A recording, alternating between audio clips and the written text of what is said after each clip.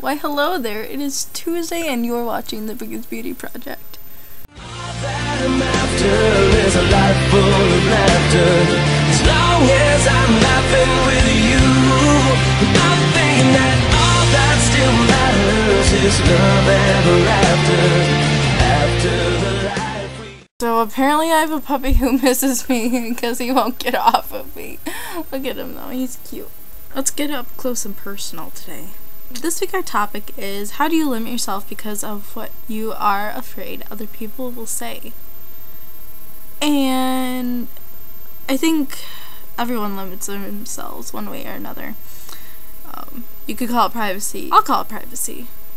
Because honestly, there are some things I'm better that I don't necessarily want everyone to know about me. Limitations physically. Maybe in gym class I might limit myself to how extroverted I am in there. But otherwise I'm pretty... I don't like limits. Really don't. If anything, I do quite the opposite. And I try to push myself versus limiting myself to something in particular. I always like pushing myself to do more things.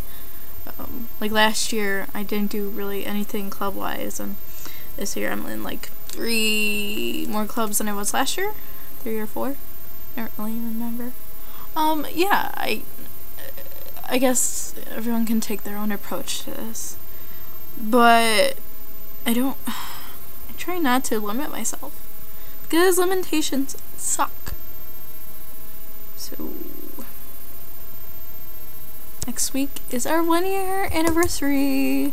We have over 500 subscribers, and I think that's pretty good from going to nothing to something. Biggest Beauty Project would be nothing without you, subscribers, and probably wouldn't be much either without Project Life Size. So if anyone from that channel is watching, thank you. I really do appreciate it. Been watching you girls since day 1, and since the auditions, and yeah. So that's kind of all for this week. I know it was kind of a fail, I'm sorry. Bye.